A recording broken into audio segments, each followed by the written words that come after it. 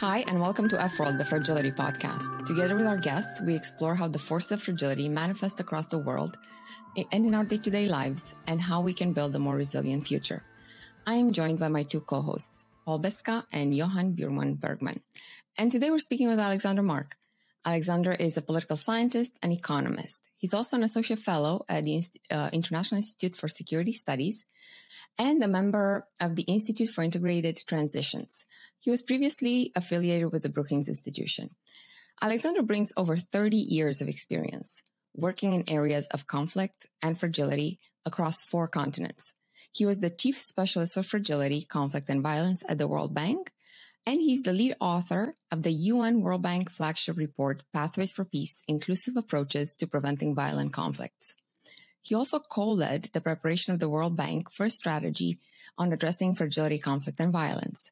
And he has extensive experience in areas of conflict, fragility, having worked across all related themes over the last 32 years. He had joined the bank in 1988 in the Africa region. Alexandre, welcome to F-World. Welcome. Welcome to all. So we first like to ask our guests a very, very similar question across all of our conversations. We want to learn your story, how you became interested in fragility and conflict. So can you tell us a bit about yourself, where you grew up, the people, places, and ideas that led you on this path? You know, it's a very logical story, I think. I grew up in the center of Paris, but I grew up in a family that was fascinated with traveling and discovering different culture. So I was very, very lucky. My mother was Russian, my father was French, and they were looking in understanding symbolism in architecture, which is an unusual thing at that time. So they were always taking time, you know, when I could, also when I was very small, and hitting the road, but not as the standard tourist. They would be living in monasteries. We would be staying in archeological center. We would go all over the world. And with this, I started by, going at 4 years old in Egypt, and then staying with the archeological mission there for some time. And then I started. We crossed Afghanistan by car. We went from Paris to Jordan by car also. We crossed Iran by car at a time where it was not so easy, and all sorts of, I would say, adventure of this kind. This made me actually extremely interested in other cultures. And to understand how other cultures, which at that time were even more different than they are from each other than they are now, I wanted from the very beginning to make that my profession, try to understand how culture can come together. When you look at how different culture, how different minority group can live together, there's no other way, unfortunately, than to try to understand conflict, because all that goes with conflict. So I actually didn't start immediately on conflict. I did a thesis on the political economy of Cameroon for my PhD, but looking already about how different groups inside the country were actually behaving between each other. I remember I did a model which I think was the most interesting in my thesis, was the relation between the price of banana and witchcraft. So it was already, you see, the connection between anthropology and economics. And then I moved into the World Bank to do what I'm doing now also, which is studying conflict and how minority groups can live together. So can you actually, first of all, I think we should make a movie of your life. I think every single one of us wanted to have your childhood, or even in adulthood, if we could do that. And second, what is the relationship between banana trade and witchcraft? Well, an interesting. At the heart of what I'm really interested is the behavior of why people behave in certain ways and why people behave sometimes in ways that are very bizarre. So you had huge plantation of banana at that time in the Cameroon. That was the sort of the what is called now the British Cameroon, the English-speaking Cameroon. It was always a land of big plantation, and at that time they had switched to banana. But it was a period that was just between the two world war, where the prices were fluctuating a lot. All those prices of agriculture were fluctuating a lot. And that was creating huge stress on the plantations, because when the price would be falling, workers will be fired and there will be no more price. Plantation would be abandoned for 2-3 years until the prices would go up again. And so there was a huge stress. And how did people related to this stress was by starting to believe that there was actually zombies that were coming back from the Mount Cameroon and taking their soul and taking them to work on the Mount Cameroon for other plantation that was in another type of life. And what was very interesting is that the Cameroon at that time was under the Society of Nations management, which means that there was a lot of reporting. And there were a lot of reporting on prices, and there were a lot of reporting on incidents of witchcraft. So you started to correlate the two. Nobody had thought about that before, and it gave you a really interesting description of the dynamic. So it's interesting you say that, because sometimes if we try to understand how inflation is managed, it can seem a bit like witchcraft, except done by certain people in suits. It's interesting when you mentioned your travels with your parents that you would look at symbolism in architecture. That is an extraordinary exercise in observation. In learning to notice and trying to link what is obvious, a building or something, with what is deeper in a way, the psychological aspects and so on. And I wanted to ask you, how do you travel in generally? How do you professionally? You had to travel to fragile states. You had to work with these countries. What about that experience taught you to see the world in a different way?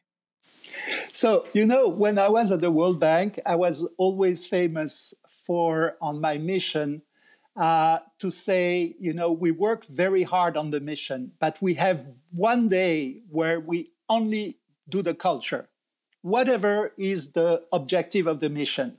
It can be, to set up a monitoring system on conflict. It can be to build up a fund for financing small infrastructure, like we did in Armenia after a conflict.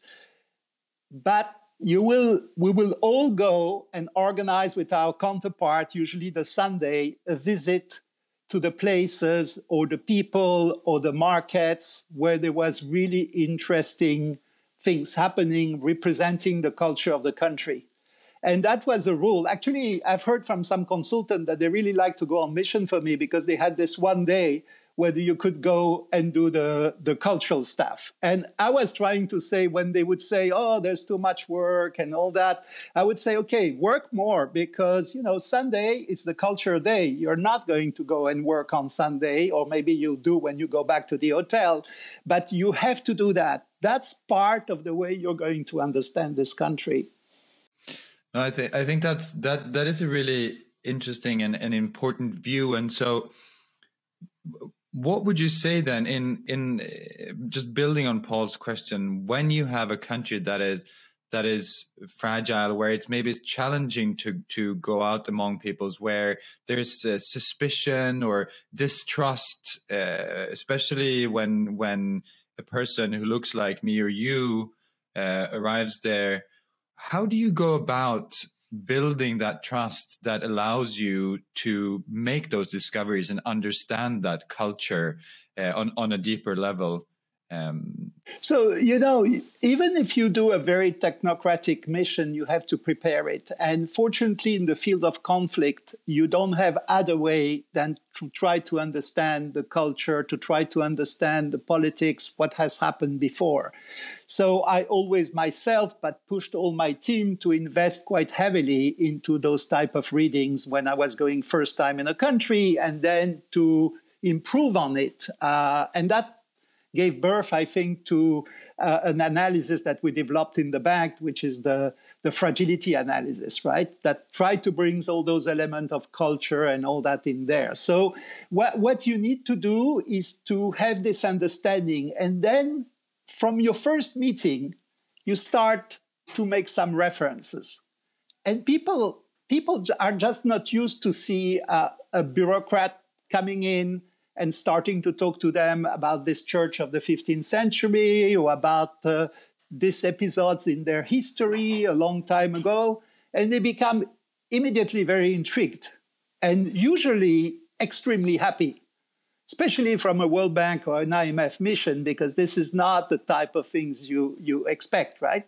And that was very often a great entry point into anything. And people believe, because, I being genuinely interested in those things and having recruiting team that are genuinely interested, I think people feel it very quickly, that you're not just there to do the numbers and the things, you're there because you actually like those people. And also most of those culture, which is really interesting, we tend not to, to feel that that's a lose of time. If you come in the United States and go somewhere and start to talk about, the culture of the place, I think people might think is displaced. But it's not at all in most of the country you work in. You go to Central African Republic, where people usually don't know anything, and you start to talk about the past, about what happened when the French were there, about certain, how did the group in the Muslims know, and then people look at you and say, oh, this person knows something about us, and they start to discuss it and be immediately much more open, and also much more open to go and open up to what they see on the true dimension of the conflict that they might not tell someone else. I had a question then, as you were talking about the places, the people, and the different conflicts. What is conflict? And how do we think about it? How should we conceptualize it? And I'm asking now, both from your experience as a professional, but also from your life experience and all of that rich experience that you just described. Very good question. I will start with a little anecdote. When we were writing The Pathway for Peace, that was a huge endeavor. As you know, there were more than 70 researchers working on it, about 40 institutions involved, the UN management, the World Bank management. You can imagine what it means. We started to have a conflict on the word conflict. And that was at the end of the report, where suddenly an advisor of the UN took the report and said, but wait, conflict, violent conflict, this does not exist in the legal framework of the UN. What you have in the legal framework of the UN is armed conflict. So you have to talk about armed conflict. You cannot talk about conflict, it's armed conflict. So I went back to the chief economist of the World Bank, and I told him that, and he said, I'm sorry, but that does not go. As economists, conflict is very important. Conflict is exactly what people have to do so that they know what's the position of another. What you don't want is the conflict to go into being a violent conflict. But if you don't have the conflict and all the points on the table about the conflict for sure will turn violent, because you will not be able to know what are the type of issues that are really at stake. That was a huge issue. This advisor of the UN, which I would not say the name, took the automatic spell checking and erases all the word conflict throughout the report to replace them by armed conflict. which means that even in the bibliography, when there was a book that was called Conflict somewhere, became armed conflict. But anyway, we're not going to talk too much about that, but this is the type of issue. So in two words, conflict are very important. Conflict are part of humanity. That's in conflict that all what is like the human psychology, all what is hidden in yourself come out. But what you want is manage the conflict so that it does not become violent. And some people will tell you, well, unfortunately, sometimes violent conflicts are even necessary because when the abscess is too big, you need to have some form of violence. I don't believe in that. I believe that you need to have this resolved by different means. But conflict and violent conflict are two different things. Conflict can be very positive. Violent conflict is the thing you want to avoid. And does conflict, the way we resolve conflict as people, because even in our families, we have to have conflict in order to actually resolve our differences. But the way we argue, let's say, or debate or enter a conflictual situation, how does that vary from your experience across cultures? And does that then have an impact in how you take action to prevent it from getting to the violence part? So it is very, very complicated. That's one of the most difficult thing, I think. Because very often, like in a family, you believe that the conflict inside the family are not worth being discussed outside of the family. That's actually something that is very private. But, you know, if you don't go to a psychoanalyst, or now I'm doing propaganda for my parents' work, but someone to help, you're not going to be able to resolve this conflict. And when you arrive as the World Bank or as the UN in a country, the first people will want to tell you, yeah, there's been incident, but there's no conflict. We understand those people very well. We understand their problems. And that becomes very, very difficult because you have to start to tell them that, well, no, you know, there are problems. Let's try to resolve them. A lot of those problems are actually economic and social. So this is really the ground of the World Bank because they first tell you, no, the World Bank should not go into that. That's for the UN. I say, sorry. You know, most of your people there are unhappy about land distribution. The UN will not deal with your land distribution. This is a World Bank thing. So that's one of the most difficult, is to try to make a nation, a government, try to accept that it's okay, that conflicts are everywhere. And very often when we talk with them, I take example from France, from the United States and all that, because if not, they feel very quickly that being in conflict means that you are really underdeveloped. And therefore you want to hide it. It's exactly like human psychology. And so I want to hide it to be like the others. But yes, but you know, the others actually are like you. They maybe have more powerful institutions to manage them, but there's a lot of conflict there too. So in discussing with the countries, I always try to take examples from developed countries and says, we have a conflict in Corsica, you know, how we are trying to deal with it. That's a complex. And you see the person of Central African Republic said, yes, I've heard. So what did you do in Corsica with the people of the island? Because we have the people in the north also. It's a very, very different dynamic than if you arrive and says, you know, you're fragile, and that means you have a lot of conflict, so let's start to work on your case. Alexandre, you foreshadowed, in a way, the two questions I wanted to ask you, and they're very much related. The first is, you've made the distinction between conflict and violent conflict, and the Pathways for Peace report that you led opens with an overview of the most important trends. And quickly, if you can tell us, what are those trends that you believe every curious person in the world should know? And then my second question is, how you mentioned the role of the bank and the role of the UN. Why did they decide to write a report about this? Why was this so important? So, well, the two questions are totally connected, right? Because the thing that happened is that conflict have increased quite a lot a few years after the Cold War. So you had many reasons for that. But what you had is you had some terrible conflict between the Cold War, right? You had the Vietnam War, you had conflict in Latin America, but somehow they were more maybe more managed than what happened after.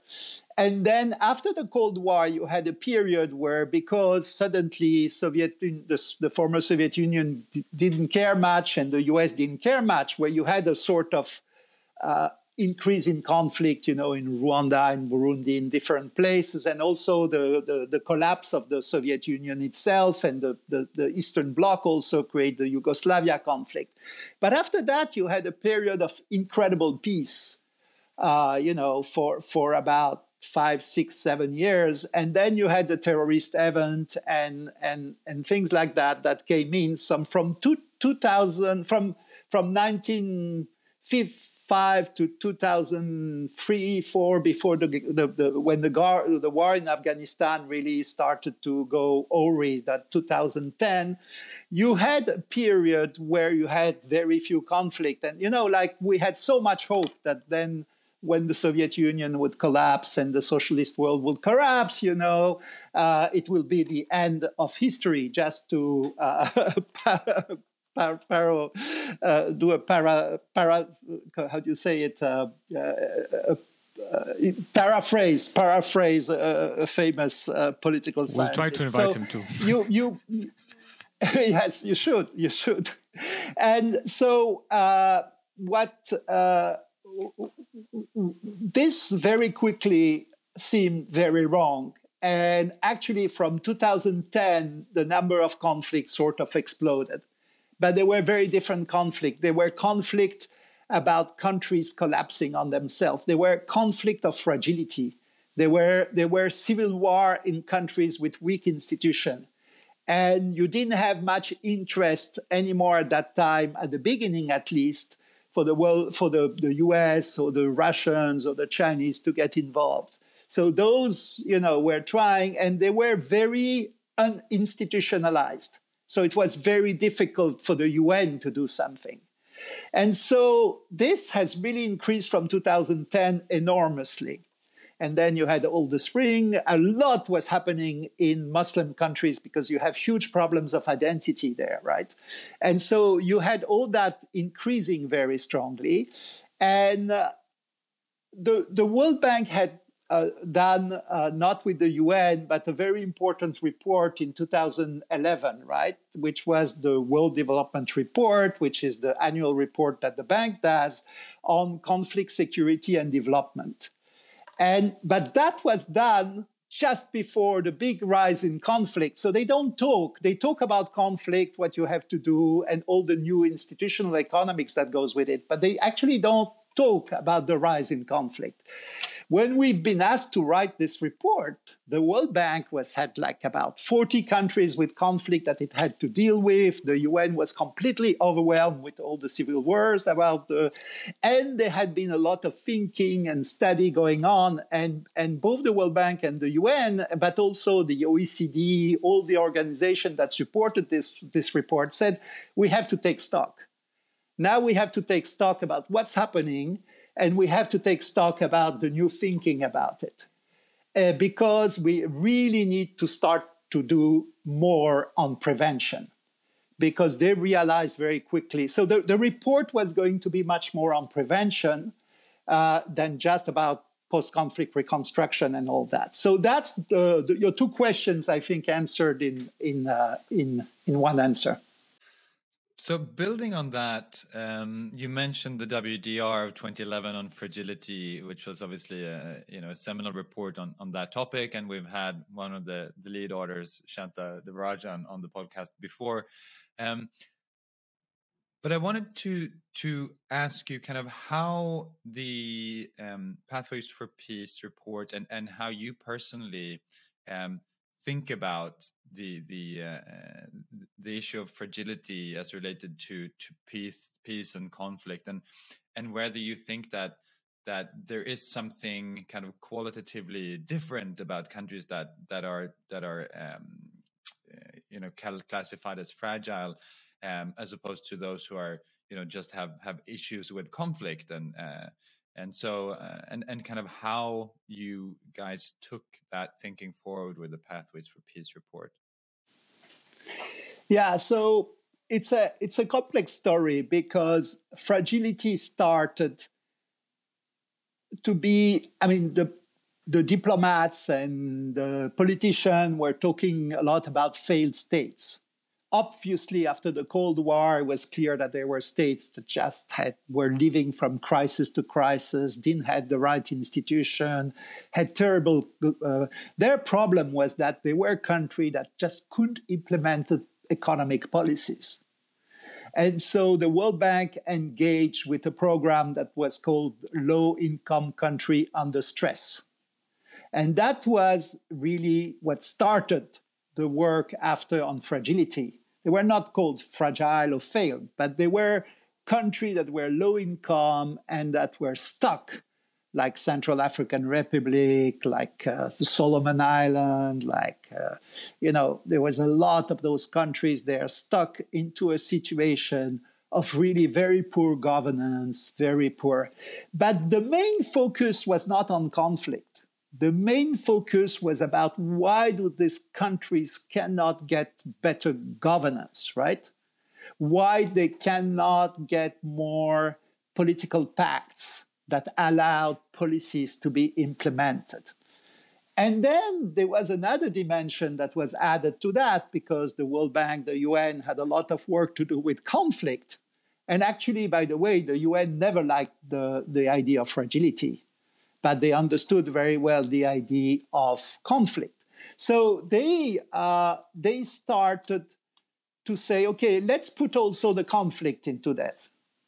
But then the only thing we had was a correlation that was telling us that the countries with very weak governance indicators, because the low country under stress, where the poor, the low country under stress were actually low-income country under stress were actually countries that had very bad indicators of governance, which is capacity to do your political economy, accountability, corruption, and all those indicators. That there was a correlation with conflict. About 90% of them were actually had some form of violent conflict. If it was not violent conflict, it was actually just violence, like gang violence in Haiti or gang violence in. So there was obviously a connection between the two, but it was never very well articulated, because you had also countries that were pretty solid that suddenly had in one of their region, and that's the sub-regional conflict issue, had actually country going into conflict. Like Philippines was a country with relatively solid institution, but the Mindanao region was just under permanent conflict. So they were added to that without having a good theory about one going with the others. And I think that was an issue. But then we started to provide ammunition to that. And one central piece of that was in the World Development Report of 2011 was the role of institution. That if you don't have institutions that work, conflict will not be managed and they will become violent. So through the angle of institution, I think there was a good connection between governance fragility, state fragility, and actual conflict. So that's the way it evolved. So what is fragility then? And you mentioned sort of the resistance to the concept of fragility. And if we look out there, there's so many ways to interpret it and many working definition, operational definitions from different institutions. But to you, what is fragility? So this is a very interesting question, because we never put our hands very precisely. There was a lot of attempt for an institution that is very quantitative, like all the development bank institution, the World Bank and others, to put a line. This country is fragile, this country is not fragile. And because there was more and more interest to put quite a lot of money in fragility, to start to help those countries, we needed to put a line. We just could not be in between. But I was always from the point of view that even if you put a line, the approach should not be just defined for some country. You need to put a line because there are resources that you have to attribute, and you know what countries can get the resource and what countries cannot.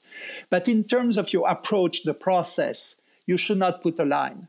First of all, because there are countries that are going down into fragility. You can see it, but the indicators are not yet at a level that would allow to pass the threshold.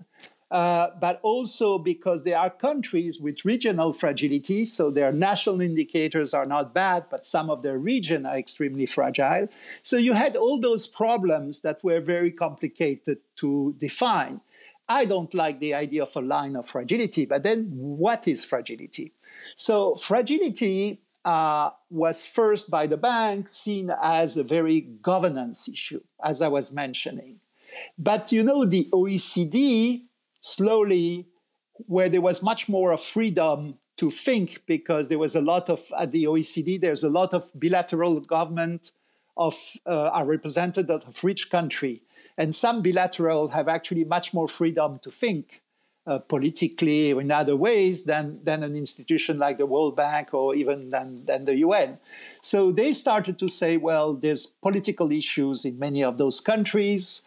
There are other type of issue. And what is very interesting is in 2015, the OECD, who was monitoring, OECD was monitoring fragility and had a report on fragile state.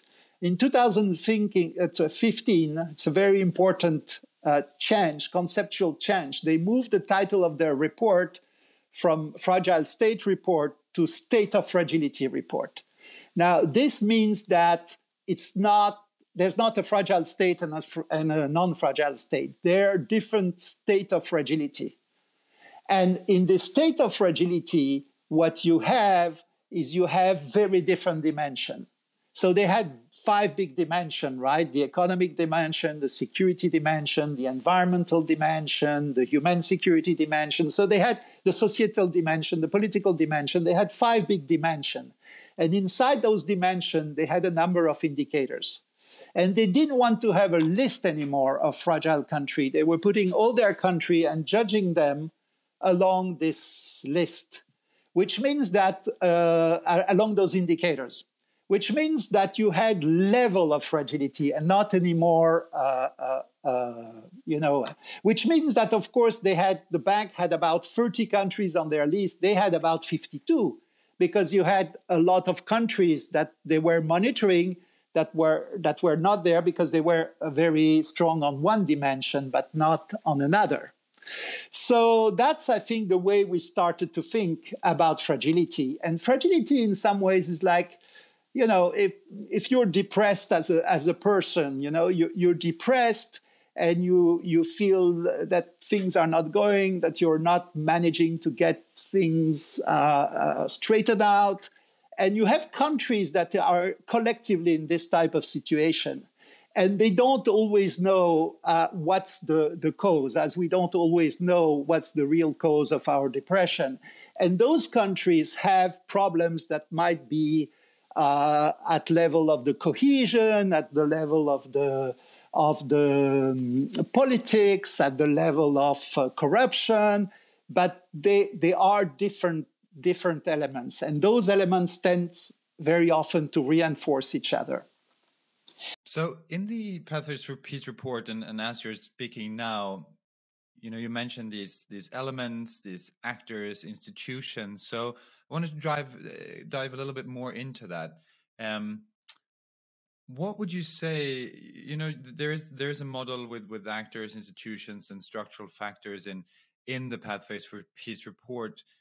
Could you speak a bit more to how they kind of shape and, as you say, reinforce each other, both positively out of conflict and as well as negatively into conflict, and how that may relate to fragility and how you were thinking about that? So, we worked very closely. I think to all the team of the WDR on security, on conflict security and development was involved in our report in one way or another, in terms of advisor, in terms of providing pieces and all that. They were all involved. And the interesting things that what the WDR came up when institutional economics were so à la mode, were so, which was very important. So, everybody at the bank was reading Douglas North, or at least everybody who was working on the analytical side. And he was invited, and there was all this idea about, institution culture and all that. And it's indeed, that was the strength of the WDR. The WDR, for the first time, put the question of quality of institution right in the middle of thinking about conflict and fragility, and seeing it, the linkage between fragility and conflict. That was very, very powerful. And, as every WDR, they had all the indicators, all the sort of elements. Some was very interesting, like they said, well, to get out of fragility, we have to look at how country did it. And they did this graph that is quite famous, where you see that countries that have improved, for example, on corruption, took on average 25 years. Countries that have improved on trust of citizens took 35 years. But that was a big eye-opening, And the one that were the most scared about that were the diplomats, because they said, what do we do with that, right? Well, guys, you have to stay there for 25 years, not for 6 months or 2 weeks, right? So this was this idea that once you are stuck into these things, it takes a very long time to change. Now, what did we say with our report? We said, yes, that's very fundamental. Institutions are very fundamental. By putting institutions so centrally, we sort of forgot two things that were actually much more in the old thinking about conflict. One is the structures. So, in the structures, I would put the things you cannot really easily change. One is history. Another one is your geography. So, if you are close to Russia and you are part of a place where you had a lot of Russian involved for many years, I'm sure you're not understanding my example now. And then you have a number of historical, very complex, mixed historica. You're going to have a structural factor that is going to be determinant in any risk of conflict, right? It's a structural factor. It's a history. You don't change it. You try to desperately to interpret it in one way or another, but you cannot change it. The facts are there. It happened 2,000 years. We don't yet have a capacity to change what happened 2,000 years ago, or 1,000 years ago, in this case, more specifically. Now, those structural factors are very important. We have to look at it because it tells you the possibilities of what you can do. You cannot change them, but you have to really understand them much better and not forget everything by institutions, right? But when you do institution, not forget everything about those other factors. And then the one that I thought was the most, not innovative, but the most important to reinsert into the thinking was the one of actors. Especially because today you're in a world where I think a lot of institutions are weakening. So, before actors were constrained by institution. So an institution is, you need a lot of actors to come together and accept the rule of the game set by the institution. But today there's more and more problem in doing that because a lot of institutions like the UNs, others, which are actually organizations like institutions are broader, tend to not be as powerful to constrain actors as before. And you have actors that come together and can change things very strongly. And we need to act on those actors. Now the diplomats are much more happy because they believe that the actors is the one we can try to convince and work with them and build on the actors. The problem is that today, it's not only the president of the republic that is an actor, is the association of former soldiers of I don't know what, the association of groups representing this ethnic minority. And these are institutions, but there are actors there. And also the incredible, powerful role that some people can think. There's all this debate now. Would the conflict be very different if it was not Putin who was found by Yeltsin in 2012? And there's a big conflict about that. I would say yes and no. Putin was actually, a lot of writing tells you that Putin was actually very much reflecting some of the current of Russian society and knew extremely well to build the right narrative to push them together and pull them together. But you can imagine that if somebody else with much more interest into the economy and much more skill into the economy would have taken it, maybe this person would have seen the capacity to make Russia great through their economic development, which I think very quickly Putin sort of put on the side. So the actors, the people, count very, very much. And that's what we wanted to bring back into the model, where we say, there's the structure, there's the actor, the institution. These are the three elements that you have to have on your radar screen when you try to do more preventive work. Alexandre, you have the actors, you have other also parts of the core concepts like the arenas, which we'll talk about. But I wanted to ask you, you mentioned this sort of tension between actors and structures. And ultimately, to build on your sort of analogy with psychology, you cannot change adverse events in your life that have happened in the past, but you could change your attitude towards them and therefore reinterpret it in a new way, in a way that you can live with them and even grow from them. So that is where leadership and actors have a chance to look at structures and to acknowledge that they're there, but then try to steer a bit the movement, sort of the moment in a different direction. What's needed for that, in your view? Well, the problem with that is that you want to act very early. I mean, this is the whole problem of prevention, and we will go back when we talk about the arena and all that. On many conflicts, 10 years before the conflict starts, it's very often already too late. Because you have those ingredients of conflict that have built, especially with civil wars, right?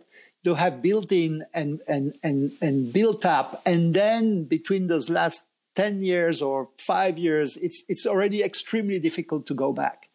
But politically, it's very difficult in a country that goes well, where you want to do trade agreement and all that, to say, "Ooh, that's not going really well. I'm going to stop all my support to this country, all my investments." You cannot do that either, because you're just going to accelerate everything, right? So the problem you have is you have structural factors that are sometimes the weak point, I would say, the fracture in a country, right? So, for example, in the United States, you have big fracture that is racial fracture. Everybody knows that that's a you have to manage that very, very carefully, because it can push to very extreme behavior, right? So you need to manage this fracture. That is a fracture there, but the fracture is in big part structural. This is the history of the slavery and how the United States became to be.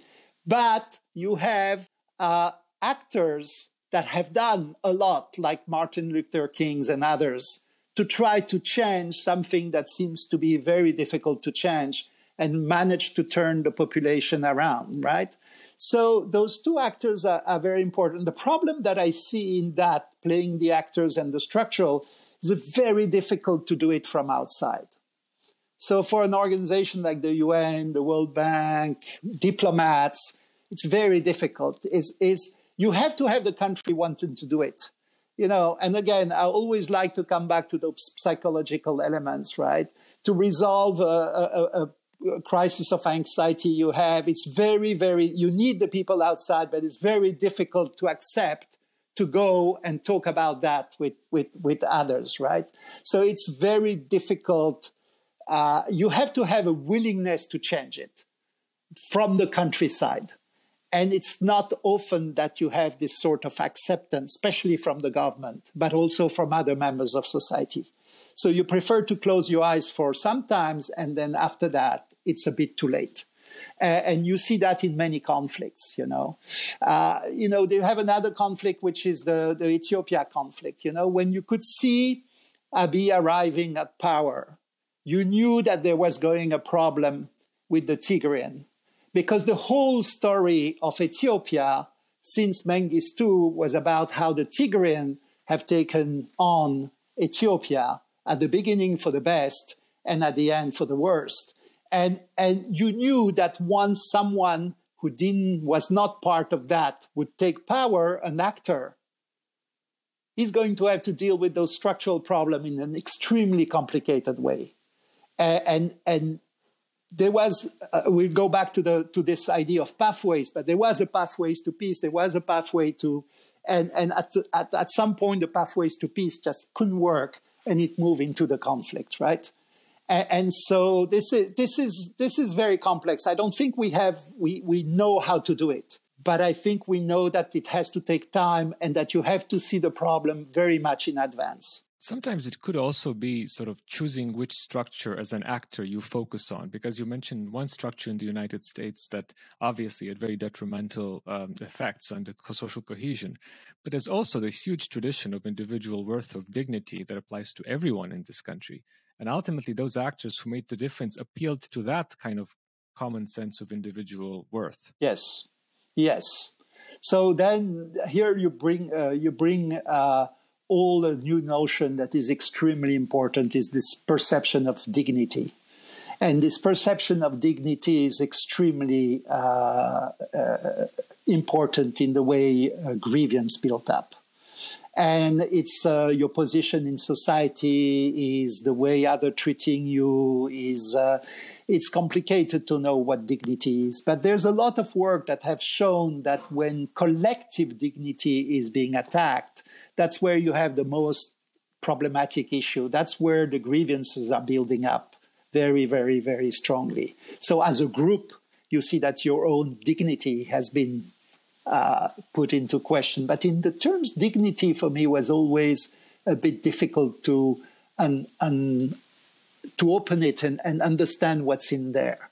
It's very seen as an individual characteristics. When you put to group characteristics, it becomes very complicated to try to understand what's in there. But it's a determinant aspect of conflict today. So I think the dignity dimension, you're right to bring it up. It's really important.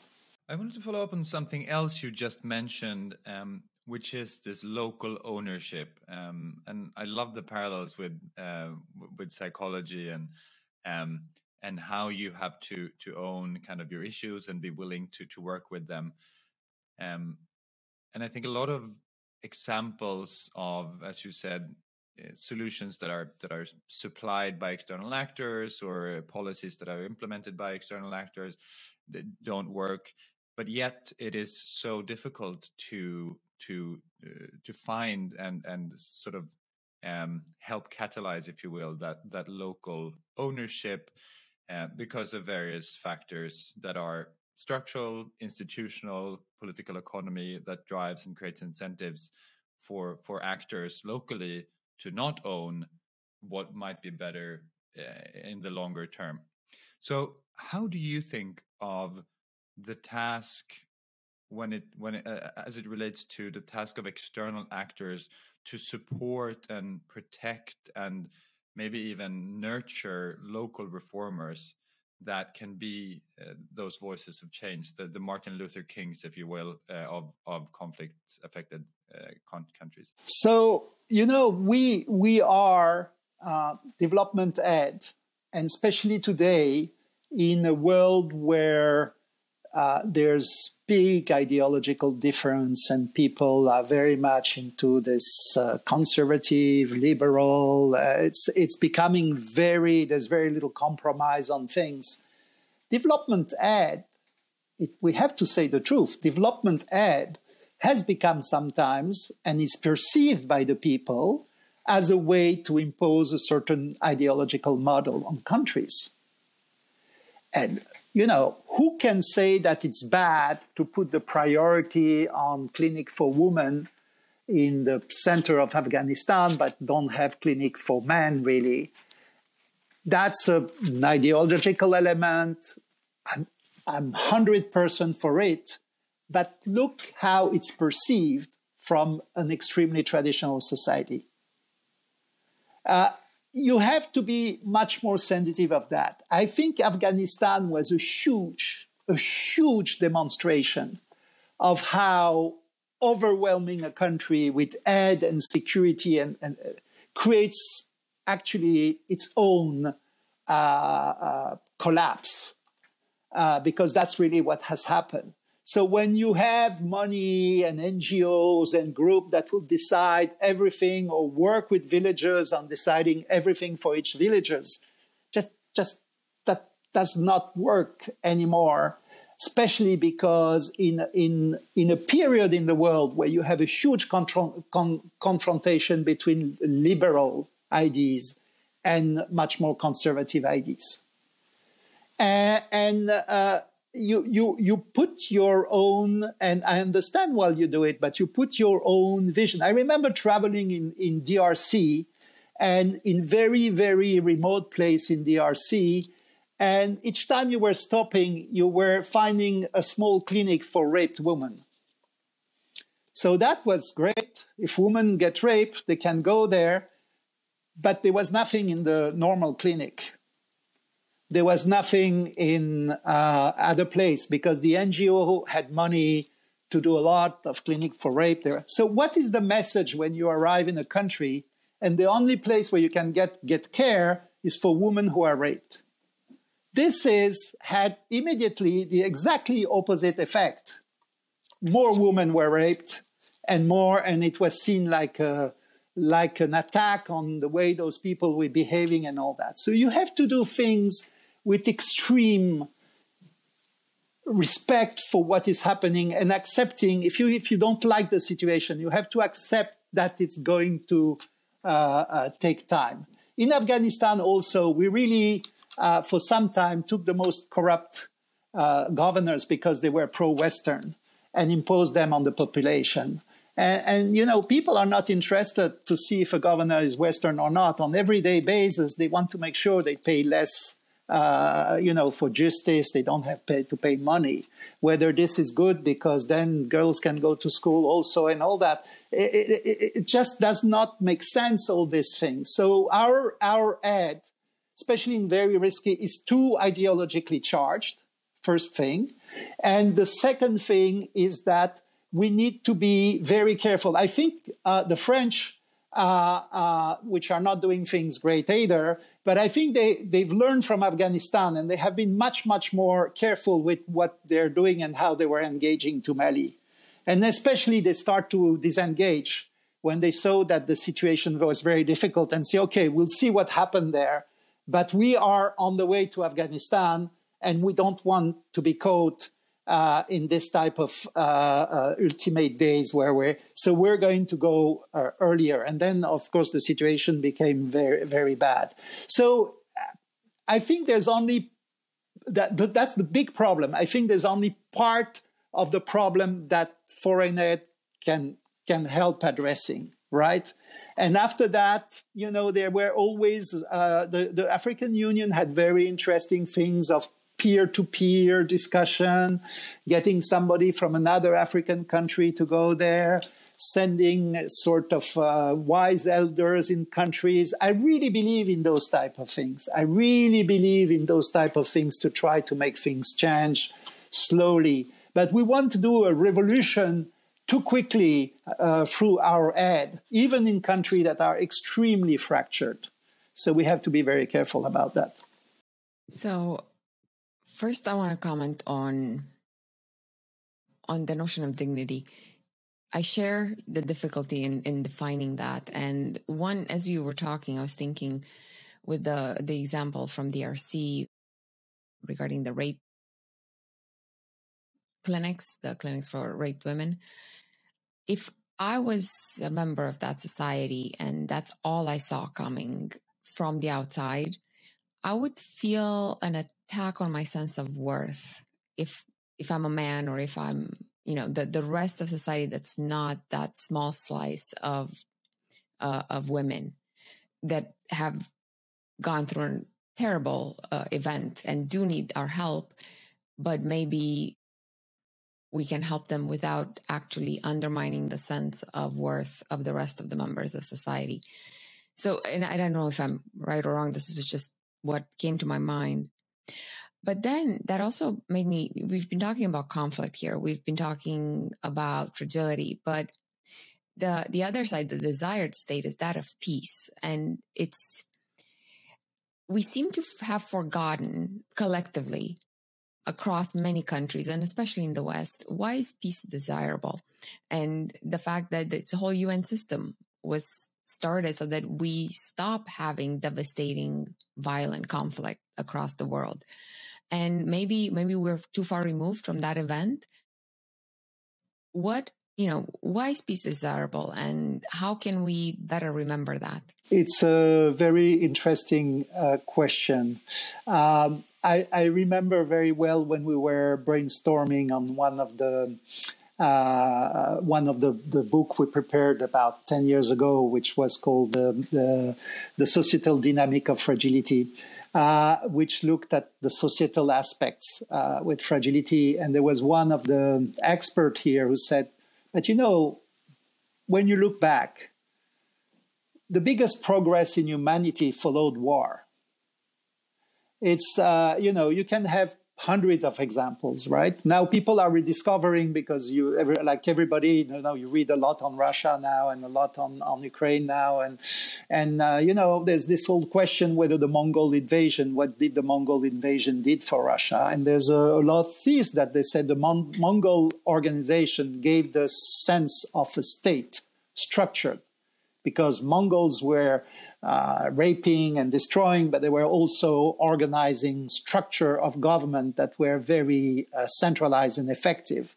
And so that's how was learned the sort of ability to then govern on bigger territory. The Westphalian agreement that recognized the legitimacy of a state came from after the War of 30 Years. The most elaborate system of multilateral agreements and all that was born after the Second World War. That is true, that even culturally and everybody was accepting that war was very important until the age of the Enlightenment, right? Where people started to say, wait a minute, maybe we can do things without trying to kill ourselves, because before the military was the most prestigious person in a society and still is in some extent. So this idea that let's try to get a world that evolves without war does not come as an easy thing, right? If you look at 2,000 years of history. And that's how evolution will be made without war. For that, you need extremely strong institution and a real willingness of people to put some of their worst instinct aside and try to see that. So the really interesting things, and we talked before about that, is the work, for example, of Steven Pinker onto that, who wrote about the better angels of our nature, right? This work looked at the attitude to war over 2,000 years and at what war did for humanity at 2,000 years. It's really interesting because when you think about war, you think about the Second World War. That was the worst possible time of all time.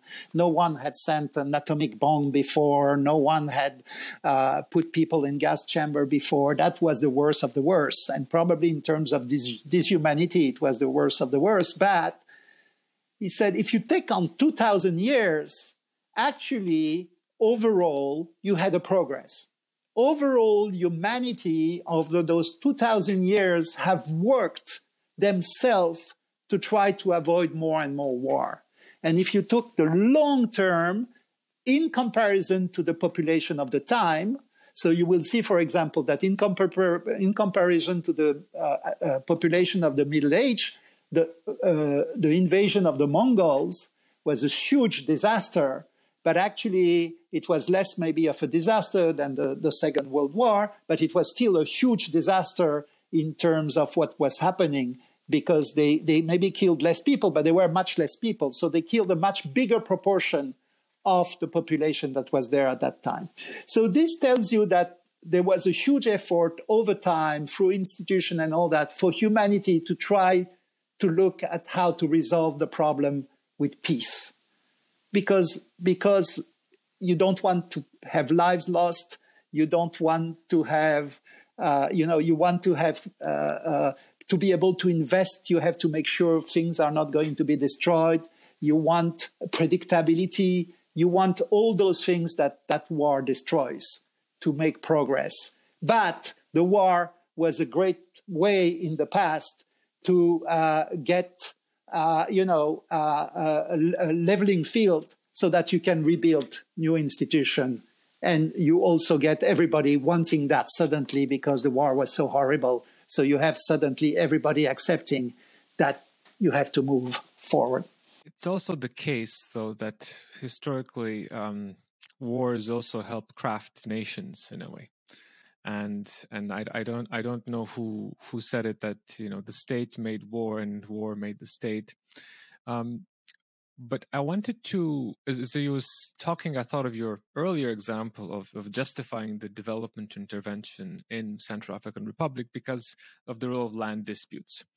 And as you mentioned in the report, land and natural resource management is one of the arenas, the 4 arenas of what people fight about. Can you walk us through the others a bit? Yes. So this idea of arena, that's one thing I'm most proud that what we come together on the Pathway for Peace report. I think it's a really interesting way to try to understand the prevention of conflict.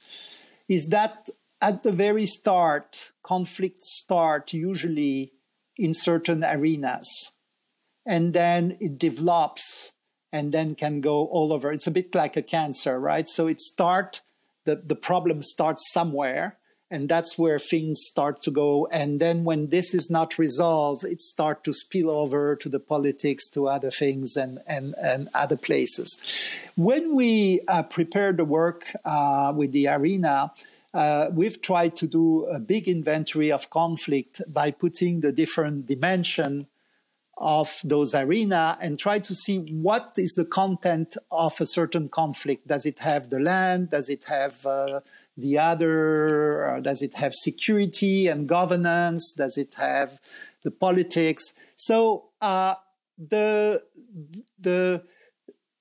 we started to rate conflict, and it was really, really interesting, for example, to see that more than 70% of modern conflict has a land dimension. You would not think that, because you think that land are resolved somewhere else, but because there's civil wars and all that, there's very strong land dimension. But it gave rise to so many discussions that we decided at the end not to put those numbers into the report. And I was very sorry about that, but they were maybe not sufficiently. We would have need another 2 years of research on that to really be able to confirm it. What I'm sure is that it gives us the discovery that, wow, if we were just focusing on land much more, maybe we would resolve many of those conflicts, because if on time you resolve land. And so those arena are the place that you have to look at the very origin and where you start to see the problem. So you see the conflict of Mali now, and you see where the most I would say lethal terrorist groups are operating. And you realize that under that, there's a very strong land conflict. So the conflict is with the Fulani, the poor Fulani, who are the herders in the northern Mali, who lost a lot of to climate change and all that. They lost a lot of their cows and livestock. And they started to have more and more conflict with the agriculturists because they had to pull their cattle much more to the south of the country, where you had much more agricultural land. And that's really started this big conflict between Fulani and agriculturalists. And now you have one of the most powerful terrorist organization in Mali that attracts a lot of the young Fulanis that were that had this real feeling that they were really oppressed by the others. And it was not an easy thing to say. To the credit of the World Bank, they had very early on massive livestock programs in all this area of the country to try and manage that. But it was probably not enough, or enough so that the conflict does not get even worse. But that was... if you look at the conflict of Mali today and you look at jihadism and terrorism and all that, you very, very quickly forget about this arena. That is actually the central arena of where the materiality of the conflict is happening. This conflict between people who don't have a livelihood anymore, right? The second arena that was very strong, and the one that is the most uncomfortable to talk for a development organization, and that's where we had the UN to hide behind, which was very, very convenient, was the politics.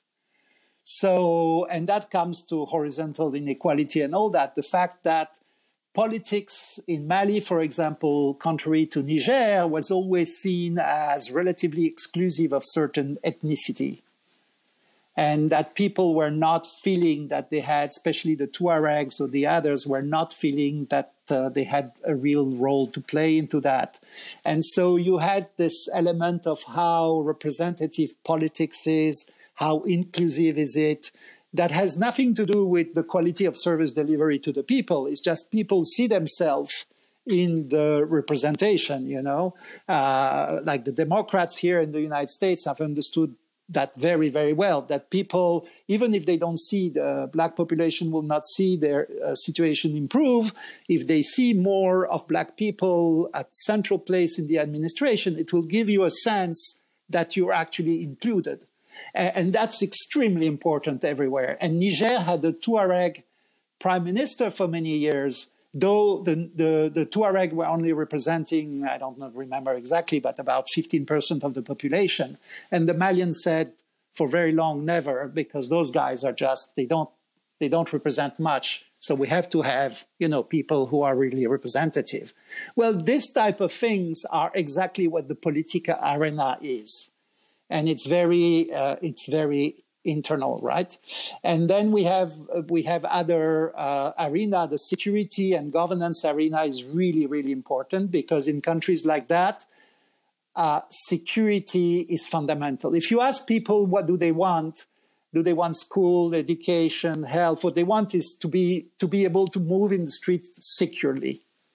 That's in countries where you have a lot of insecurity, that comes very often first in the so you know. When you arrive at the World Bank, say, okay, you have to have better health service, better education service. And what about if my girl gets raped on going to school every 2 days, right?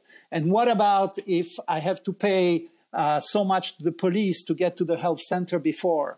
And how much? So security and the governance of security and justice, absolutely fundamental. And that's what people want before. They want better health, better education.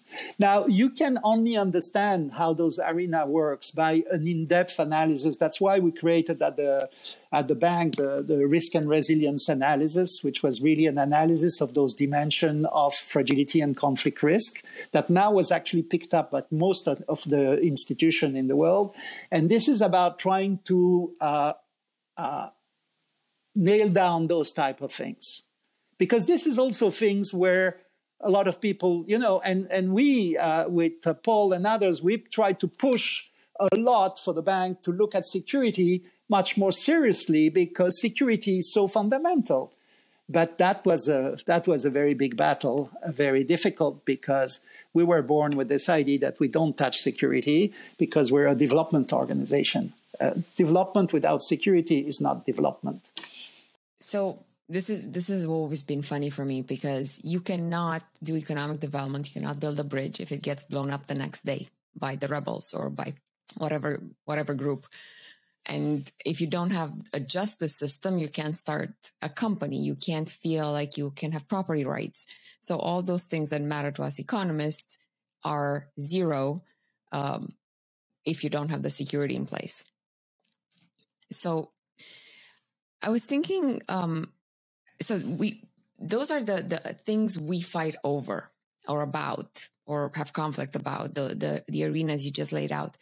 But then can you connect for us? How do the three elements, the actors, the structural factors, and the institutions interact in those arenas? And which one holds the power, let's say, or which one is key to the success? I think they all intervene, sometimes in different fashion, but in different ways, in different arenas. But what was the whole message of the report is that once you've distinguished an arena, you have to apply this model to see who's really what's playing out, right? So to take the issue of land, for example, that is really, really important. You have a structural factor, which is that you have in Northern Sahel, if you look at Mali, my example of Mali, in Northern Sahel, you have a structural situation where climate change is making the land more and drier, that the cattle has to go to get fed more and more in the south. And that's in the south where you have the land with agriculturists. This is a structural issue that you can actually we see it as a structural issue, but actually also by fighting climate change, you can sort of try to resolve some of that. But probably that it's already too late. So you will have this move of population from the central Sahel to the southern Sahel, which is already very engaged. And that, even if you if you improve the situation, this is gone. This is happening now, and it's going to be too late. In this place, so you have a structural factor that you have to understand and you have to try to address, right? Is this problem of land use and land capacity and all that.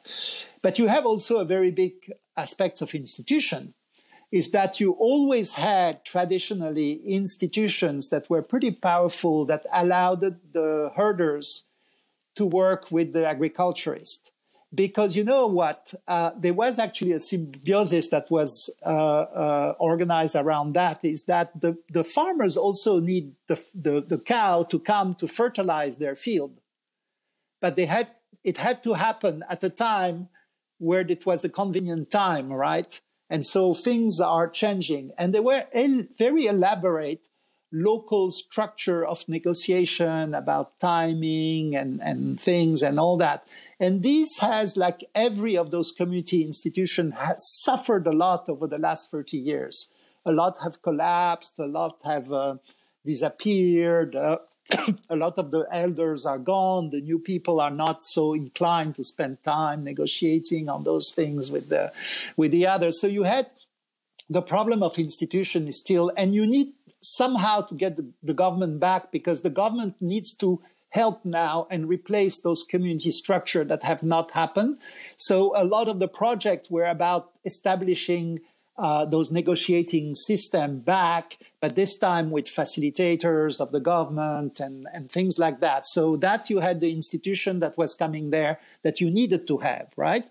And then finally, you had to manage the actors, because along that, you had a lot of young Fulani or young agriculturists that were not too happy of their life as actors, as herders and all that, who were becoming and really pushing the sirens of fights and we're different and so you had the jihadist imam and you had all that. So you had actors there that you needed also, and that was more for the security people or for the political people to try to manage them. So if you want, this problem of land needed structural factors about trying to deal with climate change, needed this institutional factors about the negotiating capacity for the herders, and it needed to deal with those younger people who didn't want to continue the same life, who wanted to be separated from that, and who wanted to have more political weight, the role of the imams who were trying to recruit those young people for their own aim and all that. You had to deal with those actors also. So that's an example, I think, of how you have to bring a pretty comprehensive policies around the problem. That's a really fascinating example, and then something we can really, I think, use to think about it in a very concrete way. I wanted to pick up on what you mentioned as you were talking, the concept of horizontal inequality, because I think it's so prevalent and so fundamental to these issues of fragility and conflict. Would you be willing to talk a little bit more about horizontal inequality, how it manifests in various contexts where you worked, and how to support development of solutions to that? So, I'm a big fan of Francis Stewart, and who's basically the one who built up the theory based on the work of Gour and other people who were the first to understand how ethnic conflicts had their own dynamic, a bit different than other conflict. But she built up on that with a precision, she was always trying to get data, and now as a result we have this incredible body of data that demonstrate really that vertical inequality, which means individual-based inequality, don't really create conflict. It creates a lot of problems. It creates depressions among people. It creates sometimes more people going to violent gangs. But it's the horizontal inequality, in other words, when you can connect a group belonging to the fact that it's all your group that is actually in an unequal position with the rest of the society. This whole element that is a real predictor of conflict, actually. When this happens, is a very strong predictor of conflicts. By the way, Francis Stewart was an advisor, I think, on all the book I've worked on. So she was always brought in as an advisor on the 5 or 6 study we did and books we did. This issue is really important, especially now where information circulates very rapidly. People know the conditions of others very rapidly. So if anything, this because of identity issue that has become very prevalent today, this idea of horizontal inequality, which is really the connection between identity issues and economic issues, is actually very, very powerful. So once a group start to realize that they're really being pushed out in a lower situation because of structural factors there, they tend to mobilize politically, right? And has nothing to do with fragility. It happens in the United States. It happens others. The problem is that we've been focusing a lot for the groups that are at the lower level and that believe that they should be more integrated and that can see how all the others that have the main identity characteristics suffer from the same element. That's very mobilizing. The problem is the group that believe they should be on top and that the others are progressing, and that is creating huge frustration. And that also something you have to look into very carefully. This happened, for example, with the upper class in India and the Dalit and the others that are progressing now, and you have this rigidification of the upper class in India. It's obviously the case of the small a population of the whites with low education that start to see their status put into questions by it has a lot by the Afro-American population. You have the problem with immigration has a lot of those horizontal inequality integrated into it. And so this is very difficult because it connects actually to politics of identity. So it starts with a problem that is very economic, that if it's not caught on time, becomes a problem that is totally identity. And when it's identity-based, then the other becomes very quickly the evil. So they don't want you with your identity, what you are, what you have been, your history. They don't want to accept you because at their equivalent. Or because of your history, those guys want to be like you, but they have zero right to be like you because of this element. So when you enter into the field of identity politics, it becomes extremely difficult to manage before.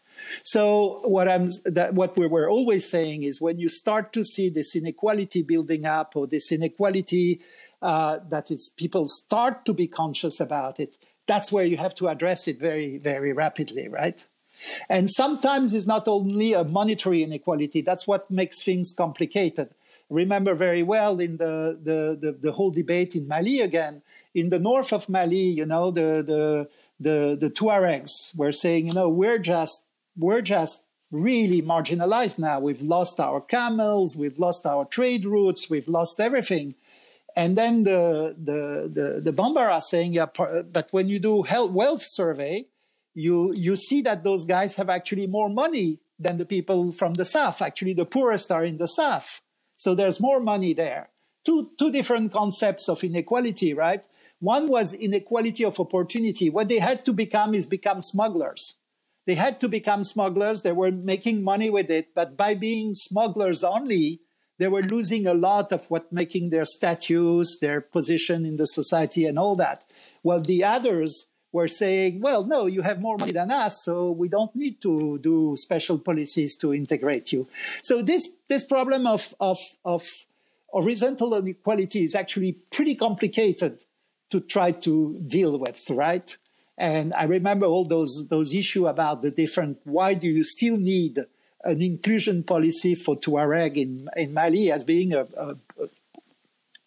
absolutely quasi impossible to have a discussion on that is not totally heated and totally, I nearly was fired from Mali there because we've put a report saying that the actual Tuareg had elements of, in the camps and all that, they had elements of vulnerability that the